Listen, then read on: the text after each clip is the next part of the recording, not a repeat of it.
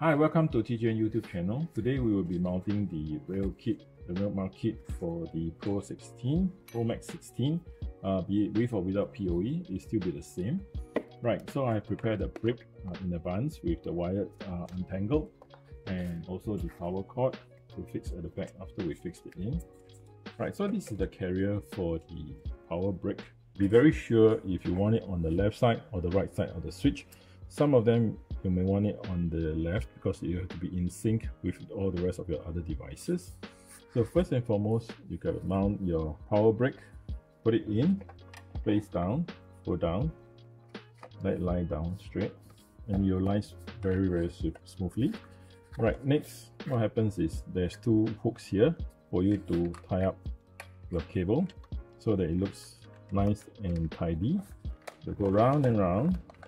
Now in my case, for today's demonstration, I will be putting the power brick on the right side of the switch, which is next to the SFP, okay, next to the two SFP ports. And I measure the cables to be sufficient so it can be fixed onto the power adapter here, the power input. Once it's in, turn it slightly, pull it out, okay, so you have a little bit of space. Okay.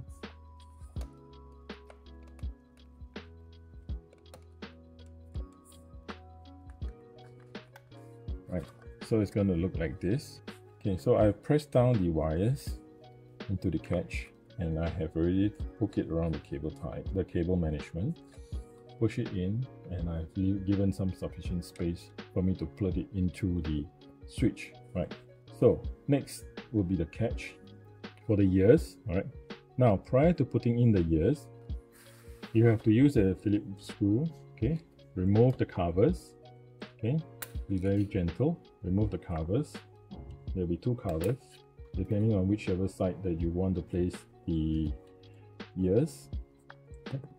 So in this case, I placed it here, okay, and I'm going to screw them in. So there'll be 4 on this side. Be sure to check and make sure that they are flat in, because later you're going to use these two catch and also the lock. Okay, so there's a locking mechanism.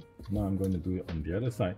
So I'm going to just do on one end of it, and similarly screwing the ears.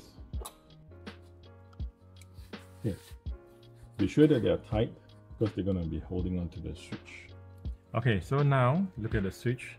The SFP is on my left, right? At the same time, there's a cover which is used to cover the top of the switch.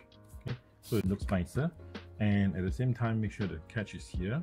And I have provided sufficient cable to connect it to the power connector here. Okay, what I'm going to do now is I'm going to attach the unit, lock it in. You can hear the click sound. Attach the cover.